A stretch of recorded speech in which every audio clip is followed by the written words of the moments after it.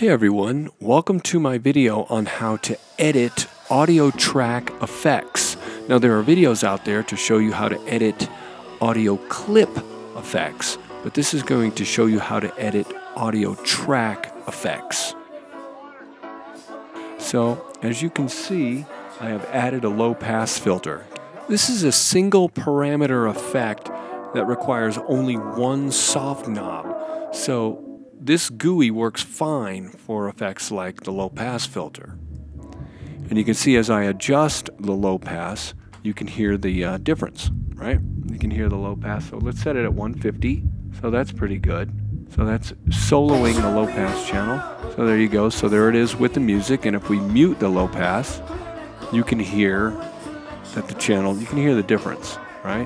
When we mute it, it cools off, and when we unmute it, it warms up. But suppose I wanted to add a 10-band graphic EQ to the track, and I wanted to edit it. So how the hell do you do that? There are no tutorials that show you how to do this, so I'm going to show you now. So I've added a graphic EQ, and you can see you can use the pull-down menu to adjust the EQ parameters, but all it says is band 3. Who the hell knows what that is? I mean, it's useless. See how useless that is? I don't know what frequency it is. I don't know how much I want to adjust it. I don't have any visual cues to adjust the EQ. So here's what we do. We show keyframes icon, right? And then we highlight the track EQ, main gain, master gain. Then we highlight it again. Now we can click on the edit current effect. And there it is. And that is how you can edit a track EQ, a 10-band. And this works also for the parametric EQ, the 20-band EQ, the 30-band EQ.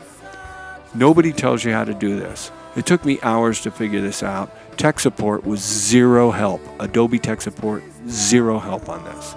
Because they don't show you how to use their software. They only show you how to fix it if it's broken. But you can hear, I'm adjusting the EQ here. You can hear how it sounds. Solo the channel. And you can hear I warmed it up.